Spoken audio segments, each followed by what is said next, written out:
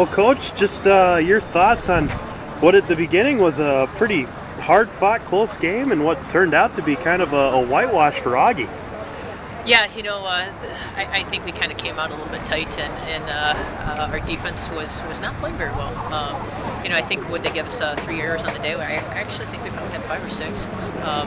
So I was a little disappointed with our defense to begin with, but I think it was nerves. And once we kind of started to settle down and started to get a little bit into our groove, then we started playing Augie softball, and at the end we were able to get our bats going and get into the groove and be able to win today. Last year the Super Regional starts out the same way, able to get a win in Game 1, and then things kind of took a turn for the worse. What do you do? What do you tell your team to avoid that same fate from happening again this year?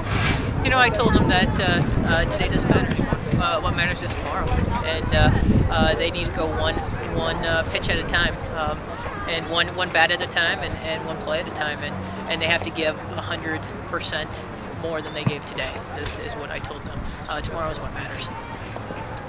Coach, you talked a little bit about how your team has kind of persevered this year, challenged more. Obviously, early on, Concordia St. Paul came out, scored a couple runs early, so you guys were, you had your backs against the wall, but then obviously you pushed through. Is that just kind of the makeup of the team this year? I do think that's how we've been playing this year. We haven't always been down, but we have kind of had to battle a lot more than we did last year, and we did a good job of staying calm. I know on the inside maybe everyone wasn't very calm, but we were able to stay calm and then start playing, like I said, Augie softball.